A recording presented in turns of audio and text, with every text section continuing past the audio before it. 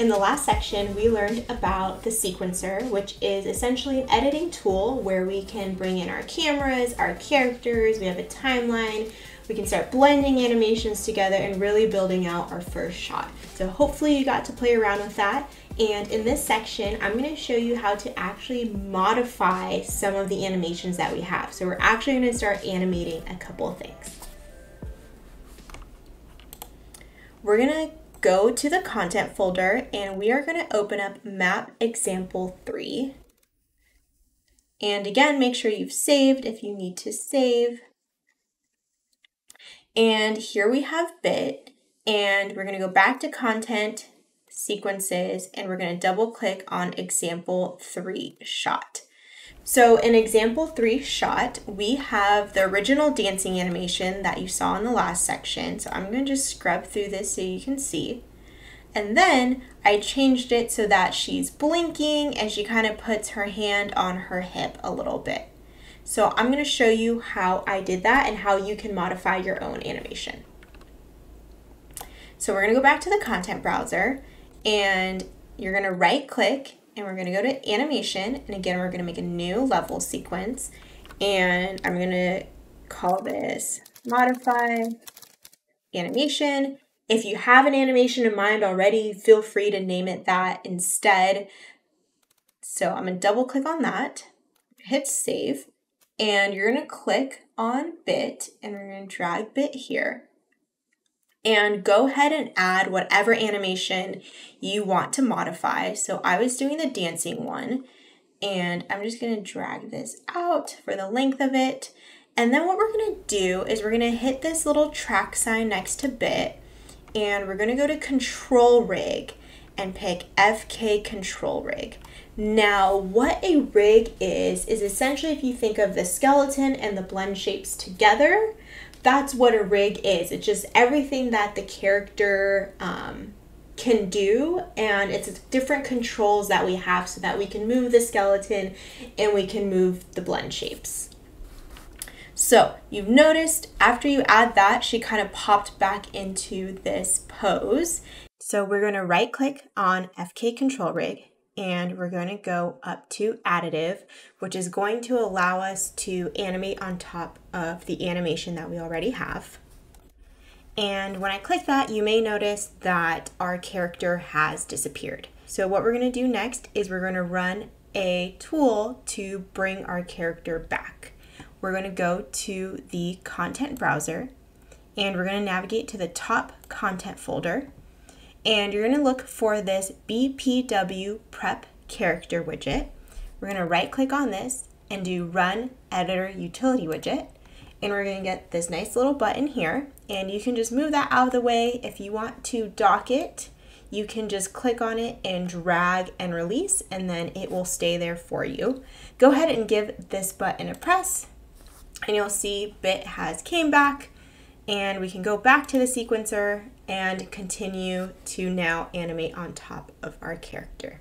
If you are making your own sequences and you are going to be modifying animations, you are always going to need to give this button a press. So as you go along and you're learning and you're making your own, if your character disappears on you when you switch the FK control rig to additive, always just give this button a press and your character should come back. So we're going to expand out this control rig, and you'll see all the different bones and joints. These should look familiar to you from the first section. And if you keep scrolling down, you should see all the blend shapes for the face here. So you can expand these out and you'll see a different slider for the blend shapes. So I blink left. If I go and move this to -1, it'll open her eye. So usually these values can go from -1 to 1 depending on what the blend shape is. Anything beyond that, the shapes might start getting a little wonky, so just keep that in mind. So if I set this to -1, it'll have her eye open. And what you do in animation is you set keys, and keys are essentially kind of freezing a moment in time for that pose. So when you animate something, you have a bunch of keys over time, and you're telling the different blend shapes and the different bones and joints where to be at that certain time. So to add a key, you can hit this little plus sign, And then I'm going to drag my timeline. So up here you can see that there's numbers and it's kind of like a timeline. So what we're doing is we're setting keys at different times, and when we watch it back, it's essentially animating those poses. So we have eye blink left at -1, and then let's set it back to 0. After you add your first key, you might notice that if you change the value and you press enter, it will automatically key it for you. If it's not doing that, again, you just press this key button and it will key it for you. So now if I scrub, you can see that her eye is blending between those. So even though I said, oh, go from -1 to 0, you can see all the values in between happen automatically. So let's go find her other eye. Blink right. I'm going to do the same thing. I'm going to set it to -1, and then I'm going to move this to here. Oops, forgot my key. Let's go back, set it to -1, and then let's drag this here and set this to 0. And now we have our first blink, and again, you can drag it forward a bit and set it back to -1 and -1. Okay. So we got some blinking down. Let's go modify her body now. You can go ahead and keep keying those values, and let's go to her body now. So you can click in this window. So let me get a little closer. You can click on the bone if you're not sure which one it is or what it's called. So this is her upper arm. And then what you can do, again, if we expand this out, you can see there's location and rotation, and you can also kind of scrub these values so you can see what they do. And again, you can zero them all back out to kind of reset it. So I'm going to want to be doing rotation, and let's see which one. Okay, set back to 0. That'd be like maybe she's running. Let's see this one. There we go. So I think that was kind of around the pose that I had. So I'm gonna move this back. And again, you can see how it's affecting the animation after you change it. So I like that there. I'm gonna add a key. And then I wanna bring kind of her hand towards her hip a little bit more. So I think I need to get one of these bones. I'm not sure which one. Don't be afraid to kind of click and explore all the different ones that you need. So I just did upper arm. I think there's a lower arm here. Oop, about the right side. And if you know what it's called, you can also quickly search for it. So you do lower arm, and that's, there we go.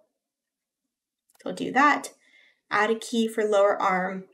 And if you add a key that's in the wrong place, you can just grab it and drag it to where you need it.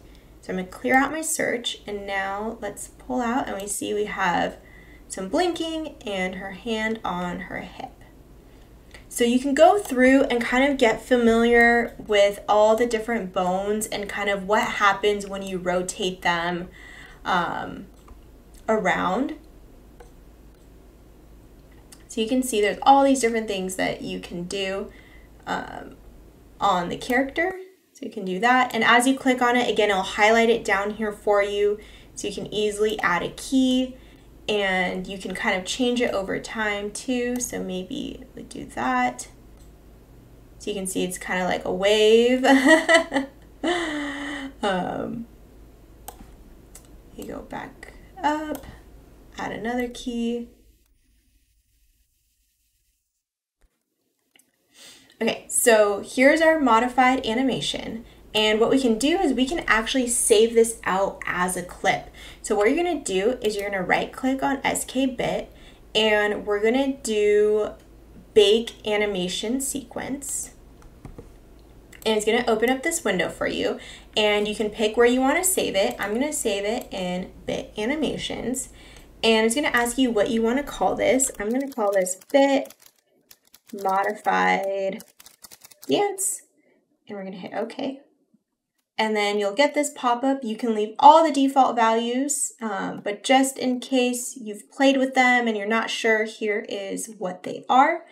and we're going to do export to animation sequence. And you can see you got a little pop-up here saying it was created. If you're quick enough, you can click on that and it'll open it up for you, and you can see here's kind of our modified version.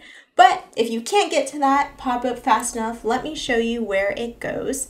We go to the content browser, go back to content, and I save mine in the animation library, so I'm going to double click on here, bit animations, and you can see here is bit modified dance, and if I double click on that, I can see here is those first few frames blinking and her arms in a different pose.